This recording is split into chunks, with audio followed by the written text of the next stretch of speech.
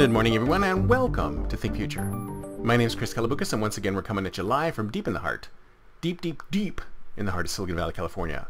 We're talking innovation, startups, the future, not necessarily those, and not necessarily in that order. If you're watching on YouTube, smack that subscribe button and hit that bell so you can be notified when a new show comes online.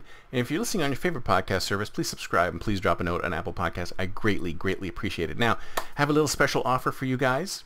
I have bought too many copies of my book, 9 Rules for the Future, and I have 10 to give away. That's right, folks, 10 copies to give away. So the first 10 people, 5 plus 5, to email me their address at thinkfuture@gmail.com, thinkfuture@gmail.com, will get a copy of 9 Rules to the Future mailed to them. That's right, folks, paper copy. You have to be in the United States. Sorry about that, folks, but if you are in some other country, plead your case. Tell me why you need a copy of my book. So today, I want to talk a little bit about Socrates. Now, I'm a philosopher. I have a philosophy degree, in addition to everything else that I have done and everything else that I've learned.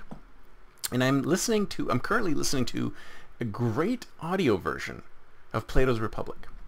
And one of the reasons why it's great is that it really encapsulates the whole Socratic concept of learning and exploring and discussing and philosophizing. It's great. And one of the things that Socrates was known for, and if you've ever read anything where he's a character, say in a book or whatever, or if you read Plato's Republic or anything where they talk about Socrates and the way he acted, is that he always came at things with a particular attitude. And the particular attitude was, all I know is that I know nothing. And if you think about it, it's a little bit like Zen mind, beginner mind. And even though he does know things, obviously he knows things. I mean, he was an educated man. Obviously he knows things, but he came at things from a position of ignorance, really. That he knew nothing about the conversation. He knew nothing about what we were talking about. He came into situations and he continued to ask questions. It was all about questioning. Questioning as if he knew nothing about what was going on, about what was being discussed. And if you think about it, that's really the best way to facilitate almost any kind of conversation and any kind of learning, is to use this Socratic method, this method of coming into a conversation or a situation or whatever, professing that you know nothing. Even if you do know something, that you know nothing.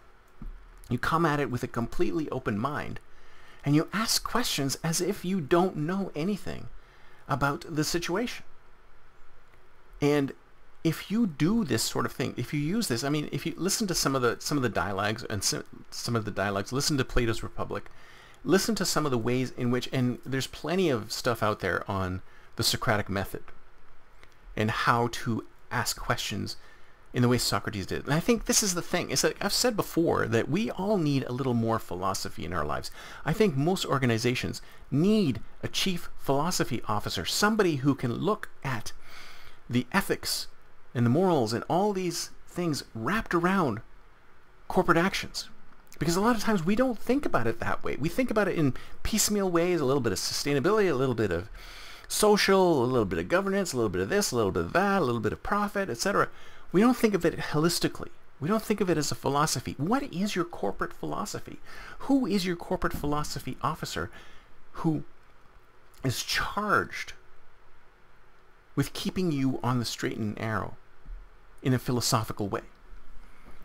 So what I want to propose is that you do some research on Socrates when it comes to innovation, when it comes to facilitation, when it comes to expanding and inventing and innovating and creating new ideas. Attempt to use the Socratean method, to have a Socratean mind, and ask questions. I mean, so many people are afraid to ask. It's one of those things that when you first start a role at a company, people think, oh, you can get away with asking stupid questions because, well, first of all, there's no such thing as a stupid question, but let's backtrack on that. You can get away with asking questions which some people may think are stupid, because you can always say, well, you're new. I've only been here a month. I've only been here 2 months. I've only been here 2 weeks. I don't really know how things work around here. So that's why I'm asking this question.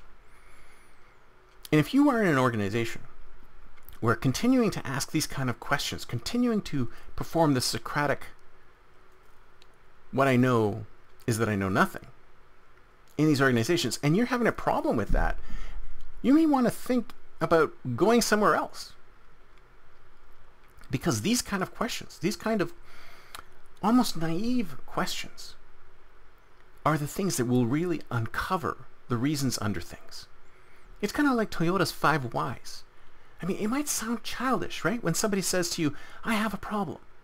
You underline the first why. And then when you get to the reason why the problem occurs, then you go to the second why, and the third why, and the fourth why. And you're thinking to yourself, if you're on the outside of this and you don't understand the philosophy, you might think to yourself, this is just like some child, some 6-year-old kid going, well, why? Well, the grass is green. Why? Because it has chlorophyll. Well, why does it have chlorophyll? Right? Seems childish. Seems like a beginner's mind. Seems like it's an expert. No, someone who's not an expert, like an amateur. But that's where you uncover the good stuff. If you come at things from that, see, why do you think things like beginner's mind, why do you think things like beginner's luck work? Beginner's luck works because people don't know the rules. And that's exactly what Socrates does. He comes into a situation forgetting about the rules. Even if he knows about the rules, he forgets about the rules, and he uses that to dig deeply into the reasoning behind things. Why does this happen? Why are we doing this way? Is there a reason why this is going like this? Is there a reason why people feel like that? Is there a reason why your customers are doing this instead of that? Why are you getting this kind of result instead of that kind of result? So the next time you really want to dig into finding a solution to a problem, think about Socrates. Put the Socrates hat on. Become the man who knows that he knows nothing. Try that tactic and see how it goes for you. I'd be surprised. I wouldn't be surprised if you got more innovation out of it than you ever thought. That's it for me for today. See you next time, and until then, don't forget to think future.